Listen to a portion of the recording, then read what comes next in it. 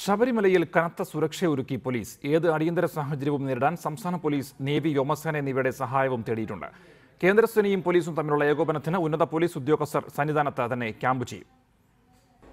ഭീകരവാദ ഭീഷണി അടക്കമുള്ള സുരക്ഷാ പ്രശ്നങ്ങൾ പരിഗണിച്ചാണ് കനത്ത സുരക്ഷ ശബരിമലയിലും പരിസരത്തും ഇത്തവണ തയ്യാറാക്കുന്നത്.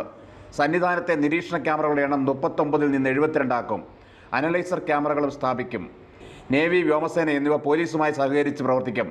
വിമാനങ്ങളടക്കമുള്ളവ ഏത് അടിയന്തര സാഹചര്യവും നേരിടാൻ തയ്യാറാക്കി നിർത്തും. ഡ്രോണുകൾ ഉപയോഗിച്ചുള്ള നിരീക്ഷണവും ഏർപ്പെടുത്തുമെന്ന് ADGP സുദേശ് കുമാർ പറഞ്ഞു. കേന്ദ്രസേനയുമായുള്ള ഏകോപനത്തിന് IG റാങ്കിൽ കുറയാത്ത ഉദ്യോഗസ്ഥൻ സ്ഥിരമായി സന്നിധാനത്ത് ക്യാമ്പ് ചെയ്യും. കേരള പോലീസിന്റെ ആദ്യ ബാച്ചിനെ ഇതിനോടകം വിന്യസിച്ചു കഴിഞ്ഞു. 1475 പേരാണ് ആദ്യ ബാച്ചിലുള്ളത്. ഇവരെ കൂടാതെ ദ്രുതകർമ്മ സേന, ദുരന്ത നിവാരണ സേന, സായുധ കമാൻഡോകൾ എന്നിവയും സന്നിധാനത്ത് സുരക്ഷയ്ക്കായി എത്തിയിട്ടുണ്ട്.